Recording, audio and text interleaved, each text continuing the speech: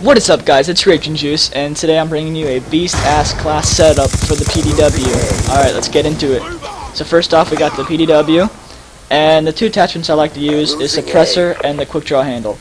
So first off, I like using suppressor, so when I'm rushing into the enemy spawns, I'm not a big red dot on their mini-map, so it makes it easier, I should say, to get up in their spawn when you're rushing. And quick draw handle.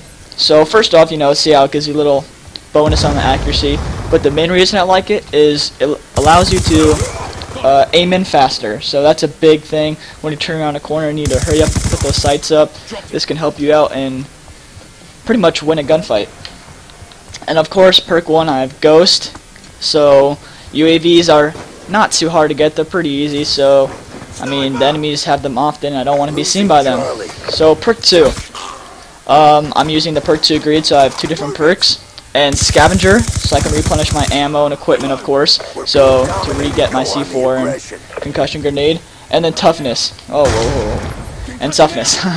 So right there in the description, flinch less when shot.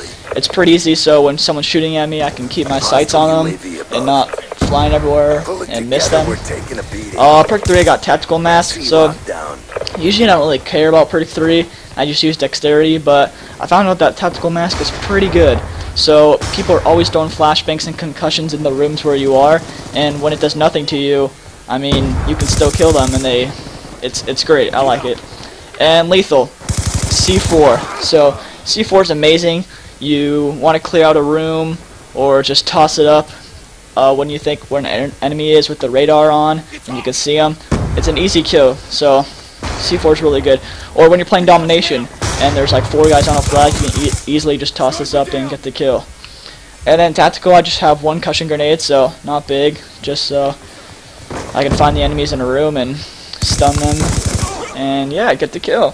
So I hope you guys enjoyed this class setup, and I hope you liked the video, and you can comment down below what gun you want me to do next. And yeah, so I hope you guys enjoyed. Alright, peace.